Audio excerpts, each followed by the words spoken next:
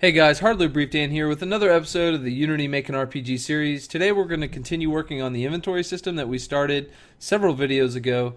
This will be kind of the final touches of where I'm going to go with the inventory system. I am going to have another video where we go over some cleanup items that we need to do, and then go over some ideas and methods that you guys can go further with your inventory system. But basically, we are going to implement the actually adding the item that we're dragging back into a random slot, and then from there hopefully you can kind of understand how we're communicating between the inventory window class and the selected item class, and you can add your own unique touches to it further down the road. Now if you guys have tons and tons of questions later on, I'm be more than willing to make another video after these two to further talk about the inventory system, but I'd like to definitely start touching on some more different things for your games. Like using the event system and using coroutines and stuff like that. So in this video, I'll do a quick rundown or a quick review of what we did last time, and then we'll jump right into coding for this video. So last time we got up our inventory system running. We have the different types of icons with different type of items, and we added the iDrag handler, or the drag handler, excuse me, interface that allows us to drag things, and we added the ability to drag around an item, and we talked about the logic about basically how we're storing that item into its own spot because we can do different things with it. We're not deleting it from the player inventory yet because we're not deleting the item, but you have the option to. And basically this is where I left you off with. Now this doesn't really work because when I click things, nothing happens, right? It doesn't put the item where we want it, and that's what we're going to work on today and in this video. So we're going to be working in two classes, the inventory window class and the selected item class. So go ahead and open those up in your editor. I'm using Visual Studio like normal, and here is the selected item class. This is the class that we're going to start in with. And the first thing we're going to do is we're going to add another interface. If you remember, we added this iDrag handler interface, which comes from the library event systems in Unity Engine. And this allowed us to implement this method on drag method here. And we're going to add another interface, and this interface is going to be called iPointDown handler. And I'm going to highlight this, and I'm going to let my cursor, or let it sit in a moment, and it's going to bring up this little box, and I'm going to say implement interface. If you don't have Visual Studio, I don't know if Mono Behavior does that, but just in case, go ahead and make sure you have this public void method. It's called onPointerDown. Let me zoom in a little bit, make sure you can see it. On pointer down, it takes pointer event data, and they called it event data. That's the argument. And you don't need to throw new system exception. We're going to get rid of that. Now, first I'm going to write a debug statement. It's just going to show you actually kind of how this works. And what we'll do is I'm just say I clicked down. Okay. Now I hit Control to save. We've fully implemented the interface here. It satisfies the conditions of us adding this this interface. Make sure you do implement it, otherwise you'll get an exception thrown.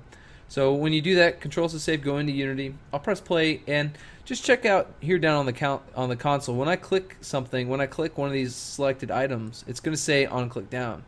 So I'm clicking here on these little boxes on our slots, and you can see it says I click down, I click down.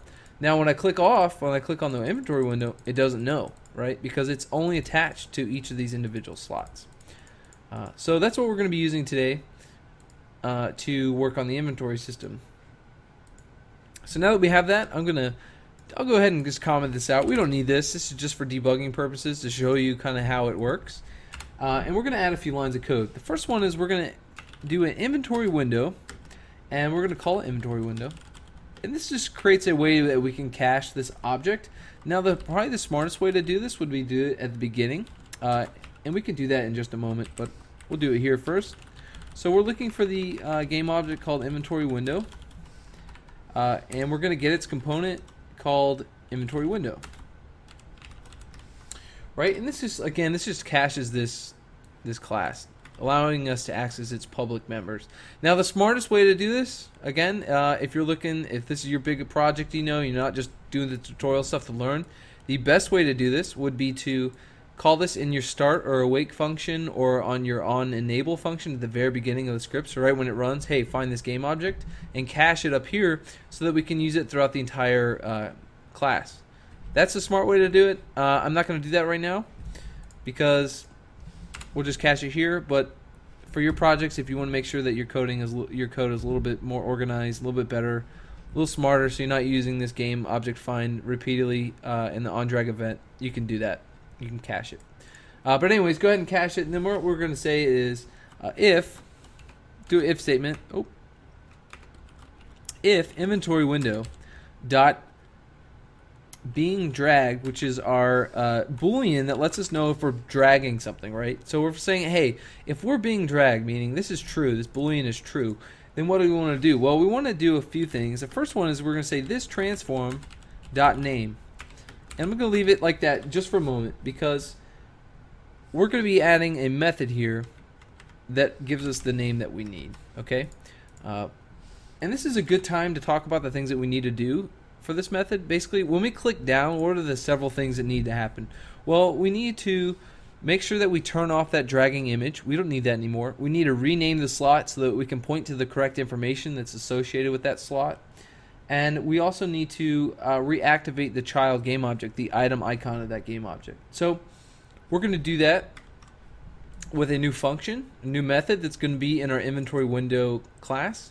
And we're going to apply that to this.transform.name, and that's what we're going to work on now. So go in your inventory window class. I'm going to zoom in a little bit so we can see it better. And I'm going to scroll down right below our show drag item method, and we're going to create a new public void for now.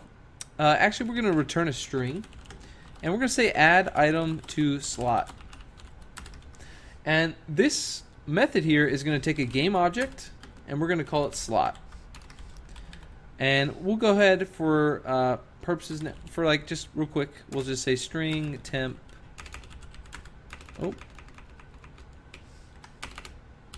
And we'll say return string just so, or excuse me, temp, so we can get rid of this little error here. Just so we don't have to look at these red lines. They kind of bother me while we're coding. But anyways, we're going to be returning a string. It's going to be a public variable so we can access it in another class. It's going to be called add item to slot. You can name it whatever you want. It's going to take a game object, and that game object is going to be slot.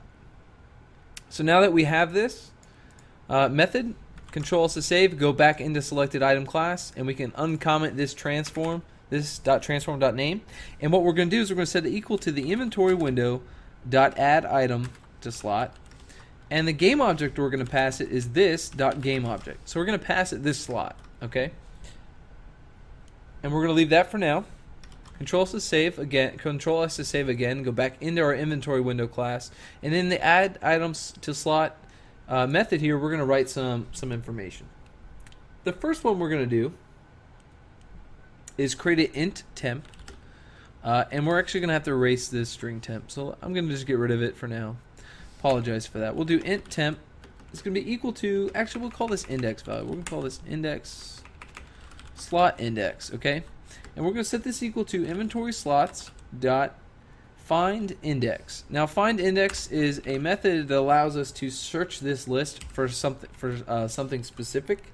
So we're going to basically, it's going to search this list for a game object, and we can send it a game object using this nomenclature. So we'll do x.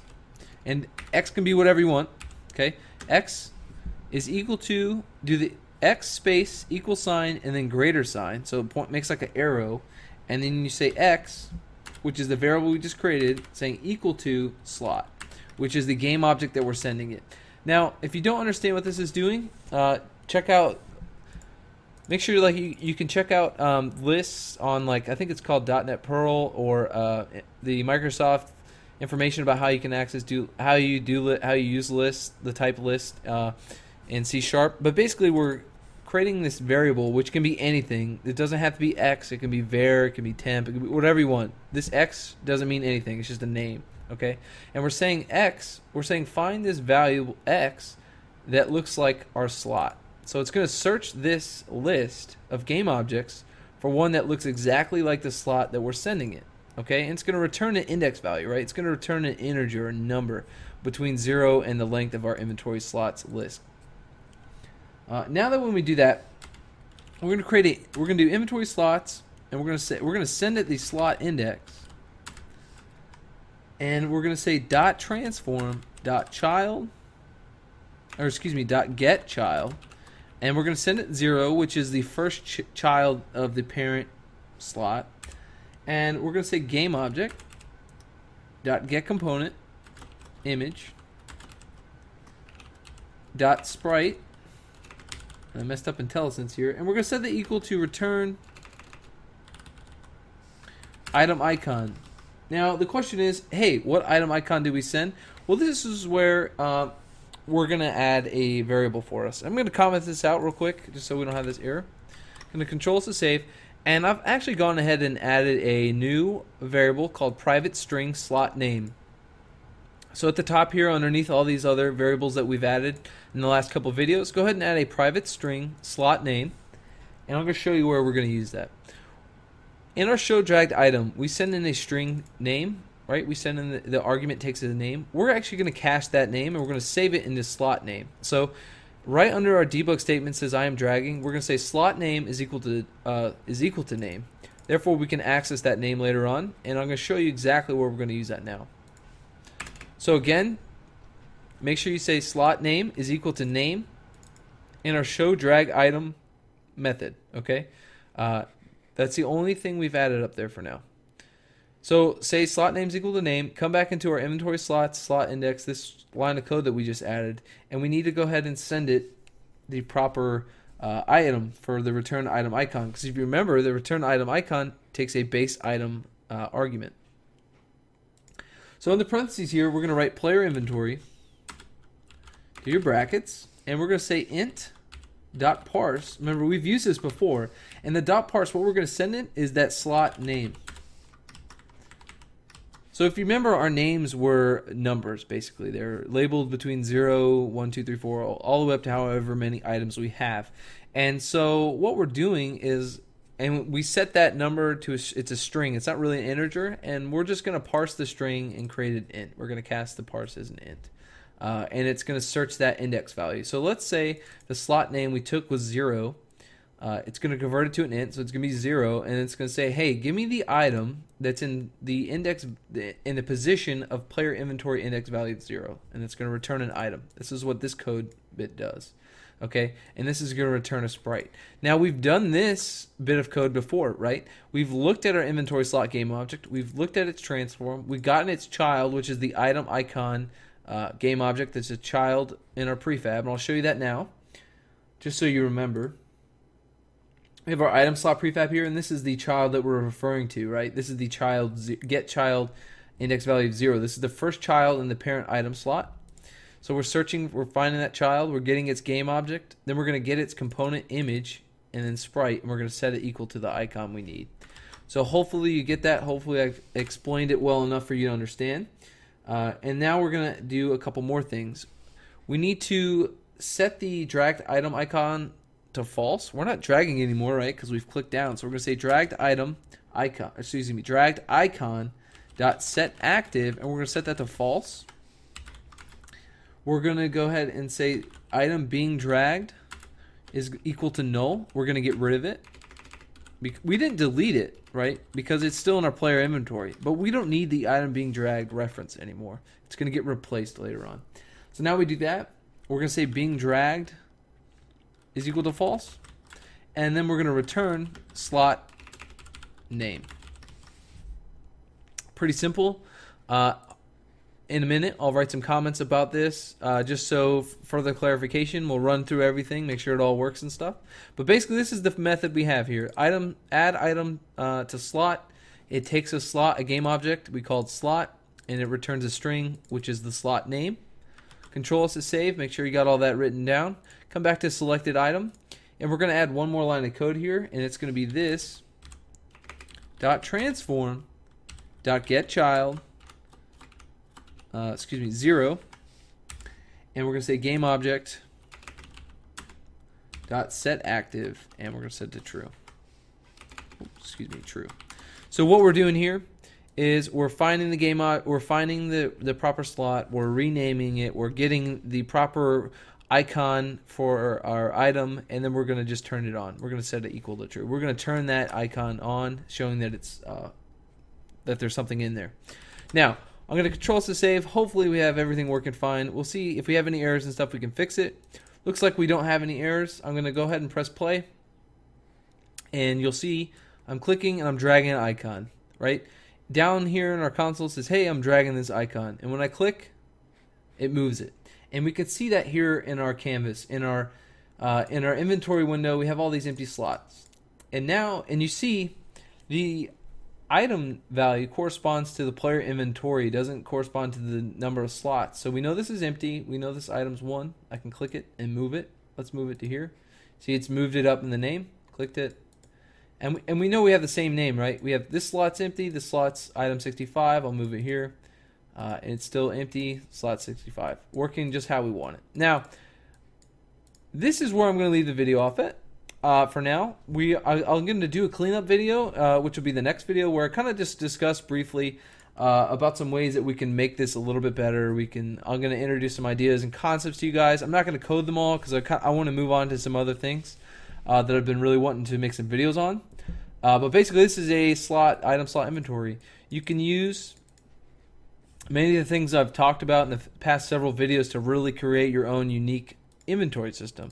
Now, just as a clarifier, this isn't the best way to handle this. There are a couple other videos on YouTube that are really good. They explain some other different ways to handle this. This is just my implementation of it, and hopefully you guys have learned something, and hopefully you can use it in your projects.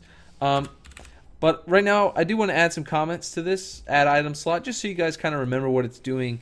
I'll just go ahead and briefly explain it again. Basically, when we click down, when we're dragging, Control to save.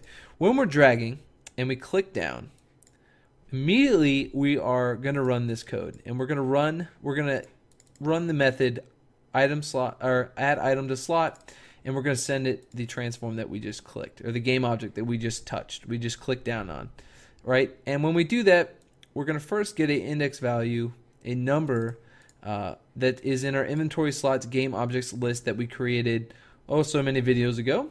And it's going to return an integer, and we're going to use that integer here to find the proper icon slot, and we're going to get trial, transform, and all that stuff. Now I'm looking at this. We don't really need to do all that. There's one way we could do. We can just say slot.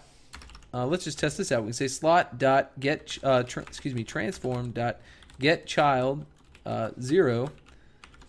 Look at that. We're refactoring right now. So we'll say get slot 0, we'll say get game object. We're going to get its component image, and we'll say sprite, and we're going to set that equal to this return value. I'm going to comment out this line of code here, and let's see if this works. It should work fine. Control to save. Let's go into Unity, press play again, and let's see if it works. Yep, it works perfectly. And I'll explain what I just did. Basically, this is kind of this index value. It's kind of redundant. We don't really need to do that, or not redundant. It's doing too much. We're basically converting 2 lines of code into 1 line of code here. We don't need to do this find index method, or we don't need this find index method. It's kind of a waste of time, and we are basically we're eliminating this part. This line of code here, and just saying slot because we have the game object we need. So that's cool. We changed some stuff here, made it a little simpler. So again, let me explain since I've changed it. We're passing in a game object slot, and we're finding its child, and we're getting the child's component image, and we're setting that sprite, that image, equal to the item icon that we need that's in our player inventory. We're turning off the dragging icon, or getting rid of the item that's being dragged, and we're saying we're no longer dragging anymore. And then we return the slot name, which we use to set the game object to its new name.